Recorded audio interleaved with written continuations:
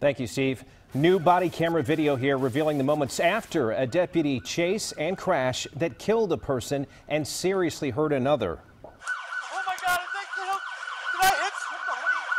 Did I hit somebody? That was the suspect, Joshua Soul, asking if he had hit someone. And that has been a big part of this case because some witnesses and family members claimed it was the deputy who hit those men. Gaston County Bureau reporter Ken Lemon has been working for weeks to get a hold of this video. And Ken, the suspect's own words seem to side with the deputies in all this.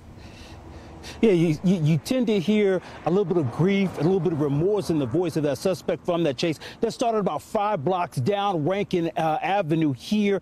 The two victims, well, they were hit just about a block away, right in this area there. But you don't see that pursuit video. As a matter of fact, the video doesn't pick up until afterwards, after that pursuit ends in an area right about there. That suspect, Joshua Soul, first claimed he wasn't intentionally running from deputies. The brakes didn't work, that's why I had to pull that right. You can see officers pull a plastic bag out of his pocket.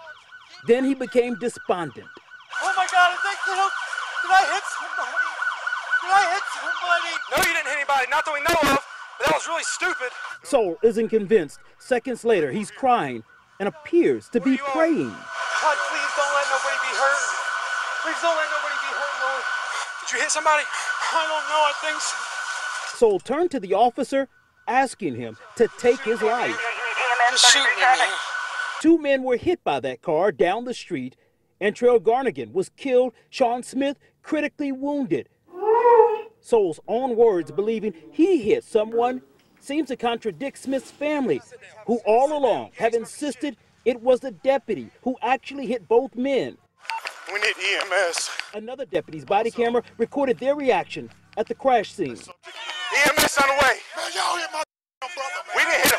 This video is edited so we don't show the 2 victims lying on the ground. You can clearly hear angry and frustrated family members in the background. Now, I talked with one of those family members who told me that he was disappointed that video doesn't show the pursuit in this case. Everyone here still insists that they saw the deputy hit those 2 individuals, not Joshua Soul, Erica. So, Ken, why don't they have the dash camera video of that pursuit? Well, in Gaston County, Erica, the Gaston County Sheriff's Department doesn't do regular patrol, road patrol. That's up to Gaston County Police and Gastonia Police in this case. So they typically don't need those dash camera videos. So we looked at that video from today, that body camera video that they do have, and that shows us a little bit about what the individual, what that deputy in that pursuit says right after that crash. You'll hear that at 6 o'clock, Erica. All right, Ken, we'll look forward to your next report.